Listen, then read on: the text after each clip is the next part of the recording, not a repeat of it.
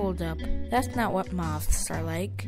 Let me tell you what moths really are like. And while we're on the subject, I'll tell you a bit about butterflies as well. There are a few differences between moths and butterflies. Let me tell you a few of them. One difference is that most moths are nocturnal and most butterflies are diurnal, which means active during the day.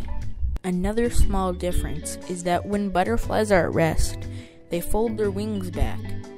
But when moths are at rest, they flatten their wings against their bodies or spread them out in a jet plane position. Moths make cocoons that are wrapped in silk coverings.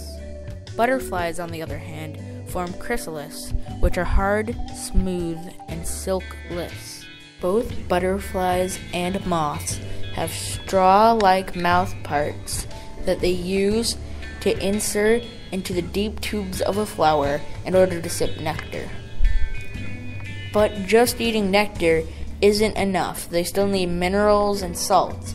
To do that, they get it from other food sources, including urine, dung, and standing water. Some moths and butterflies don't have very long mouth parts, and instead use the shorter ones to get deep into fruits.